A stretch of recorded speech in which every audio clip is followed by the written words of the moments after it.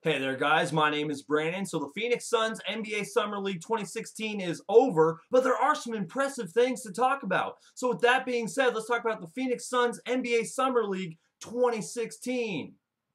So welcome to the video today, guys. That's right, the Phoenix Suns NBA Summer League 2016 is over. The Phoenix Suns have a record of 4-2 in the NBA Summer League, and there were so many positives and a lot of takeaways and a lot of stats and facts that I want to bring to you guys. So with that being said, let's talk about it.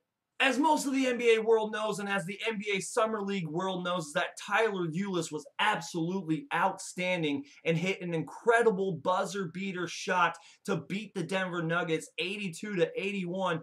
Tyler Ulis' stats definitely stand out as well. 14.5 points per game, 6.3 assists per game, and 2.8 steals. At one point, he was basically averaging 4 steals a game. And Tyler Ulis, who played 35 minutes a game, definitely standed out and arguably was the best point guard at NBA Summer League, just doing so many things well, scoring points when needed, running the floor like he did at Kentucky, and Tyler Ulis with a very impressive NBA Summer League 2016.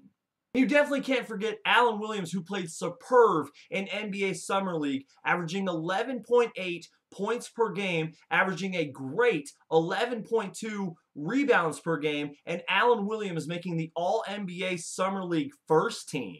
It honestly is interesting that Tyler Ulis didn't make the All-NBA Summer League first team, but he did make the All-NBA Summer League second team, but still, it's a little like, Alan Williams, who does make the All-NBA Summer League first team, joins Tyus Jones, Jordan McRae, Bobby Portis, and Ben Simmons. And let me tell you guys, Alan Williams definitely is a good shot blocker. If Alan Williams does make the team, the Phoenix Suns have another superb rebounder on that team behind Alex Len and Tyson Chandler.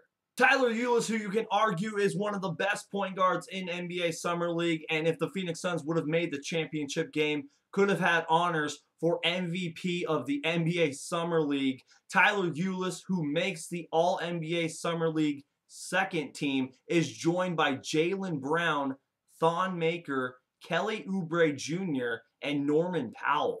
And I cannot forget about the number 4 and the number 8 overall picks, Dragan Bender and Marquese Chriss. Marquese Chriss, when he did play, was really impressive, and I hope he can put up a lot of highlights for the Phoenix Suns this season. And listen, guys, I've said it before and I'll say it again. Dragan Bender is skilled. Forget his statistics in NBA Summer League. He did struggle in some areas. He did struggle in some games, but he is very skilled and he is very young. We have to give Dragan Bender time, and I hope that Dragan Bender can stand out this NBA season.